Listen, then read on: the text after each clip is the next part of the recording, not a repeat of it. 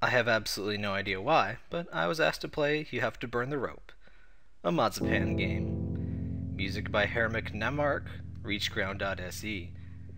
Thanks to Christian Dryden, Umami, GB, Krista Grossen. There's a boss at the end of this tunnel. You can't hurt him with your weapons. To kill him, you have to burn the rope above. Have fun. You can press A, or any other key really, to shoot axes. This is our boss today. He shoots lasers out of his eyes. As you can see, our ordinary weapon isn't going to beat him very quickly at all, now is it?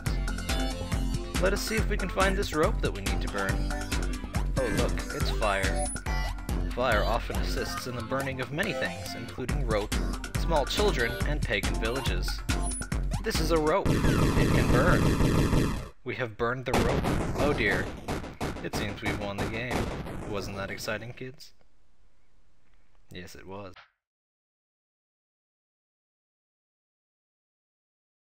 You have played Burn the Rope. Thank you for...